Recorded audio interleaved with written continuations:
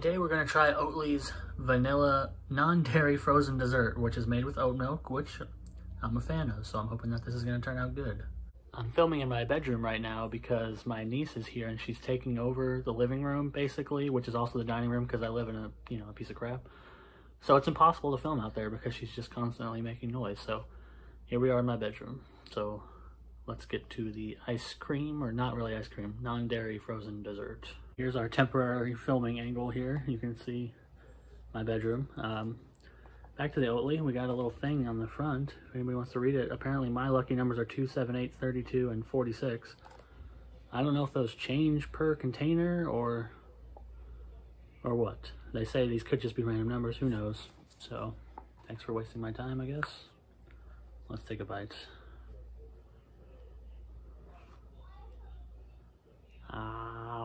As with the Chobani oat milk eggnog I reviewed a few weeks ago, you're not going to fool anybody with this and just saying, hey, this is just regular vanilla ice cream. If I gave this to you and said, hey, I got some vanilla ice cream, you want some? You would know that something is off. But it's not necessarily in a bad way.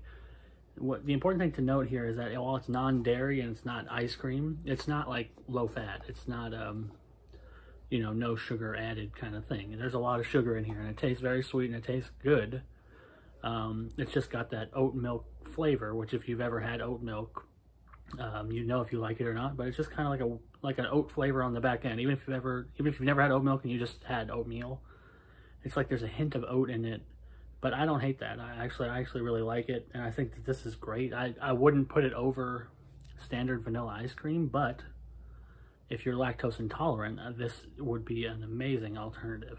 I do wish it had a little bit more vanilla flavor, actually, because it just kind of tastes like sweet cream almost, and not really vanilla-y. And I like a lot of vanilla. That's why vanilla bean is one of my favorite ice creams, because I like that strong taste of vanilla, and this is kind of light on the vanilla. Like I said, it's more like sweet cream ice cream. Well, I was unfortunately interrupted by an emergency involving a Thomas the Tank Engine train that moves on its own on a track, getting stuck in hair, in which I had to use scissors. But anyways, my point is that it's good. It doesn't really taste like ice cream necessarily, but it's not like non-fat ice cream. It's somewhere in the middle.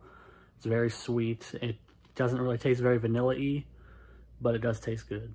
I also want to comment quickly on the texture, because I feel like texture is an important part of ice cream that I didn't touch on for some reason.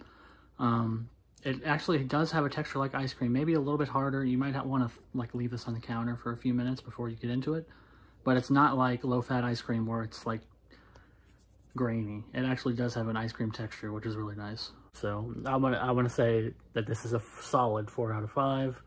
And if there was more vanilla flavor in there, I might even go to a 5. I think as an alternative to regular ice cream, I haven't had any better. So if you're lactose intolerant, get on this.